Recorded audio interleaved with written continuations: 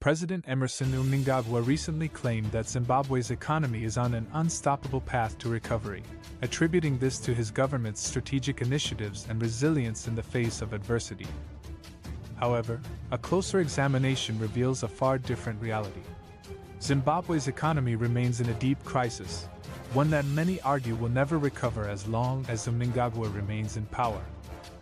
The economic collapse is inextricably linked to his rise to power through military coups, electoral manipulation, and the resulting erosion of trust in the country's leadership. Since the ousting of Robert Mugabe in 2017, Mnangagwa's tenure has been marred by a series of military interventions that have not only undermined democracy but also shattered investor confidence. The first coup, which removed Mugabe, was a turning point for Zimbabwe. While many hoped for a new dawn, it quickly became clear that Mnangagwa's rise was not a transition to democracy but rather a consolidation of power by the military elite. This was followed by the disputed 2018 elections, where Nelson Chamisa, the leader of the opposition MDC alliance, was seen as the legitimate winner.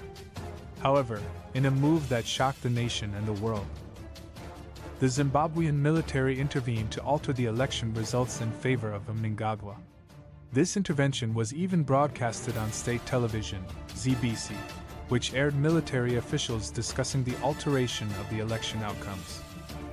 The international community, including the United Nations and various human rights organizations, condemned these actions, but no substantial reforms followed. In 2023, history repeated itself when the military once again played a pivotal role in preventing Chamisa from claiming victory. The Southern African Development Community SADC openly criticized the elections, highlighting the irregularities and military involvement. The SADC's observer mission reported that the elections did not meet the regional standards for free and fair elections, further delegitimizing Mnangagwa's presidency. Economic collapse, the cost of illegitimacy. The consequences of Mnangagwa's illegitimate rule have been dire for Zimbabwe's economy. Since 2017, the country has seen an unprecedented economic decline, with hyperinflation reaching levels not seen since the 2008 crisis. According to the World Bank, Zimbabwe's inflation rate soared to over 600% in 2023, eroding the value of the Zimbabwean dollar and plunging millions into poverty. The International Monetary Fund (IMF) has repeatedly warned that without significant political reforms, Zimbabwe's economy is unlikely to recover.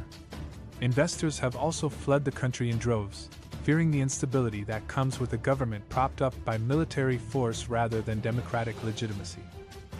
Foreign direct investment (FDI) has plummeted, with figures from the United Nations Conference on Trade and Development UNCTAD showing a 35% decrease in FDI inflows between 2018 and 2022. The lack of trust in Zimbabwe's governance is a major factor, as businesses are unwilling to invest in a country where the rule of law is undermined by military interventions. A market without confidence.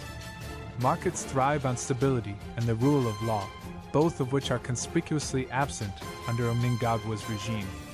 The Zimbabwe Stock Exchange ZSE has been volatile, reflecting the uncertainty that permeates the economy.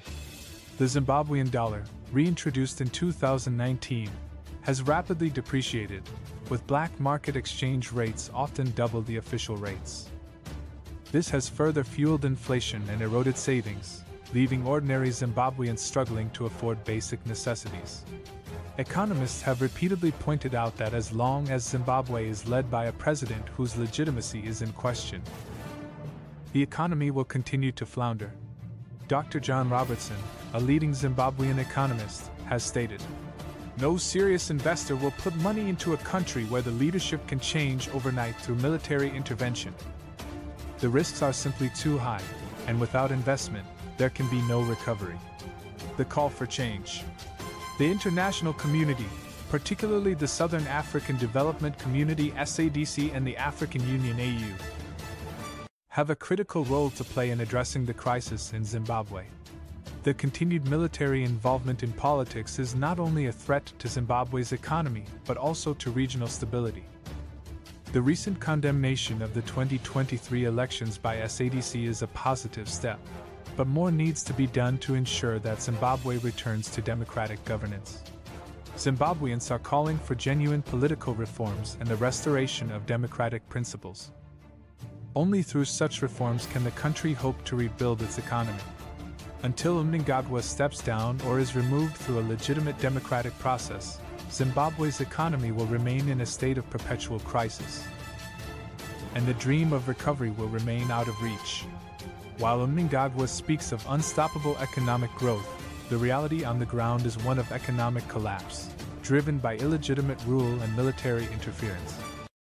The markets, and indeed the people of Zimbabwe, will never trust or invest in a government that has come to power through such undemocratic means. For Zimbabwe's economy to recover, a new chapter must begin, one that is rooted in democracy, the rule of law, and genuine leadership change.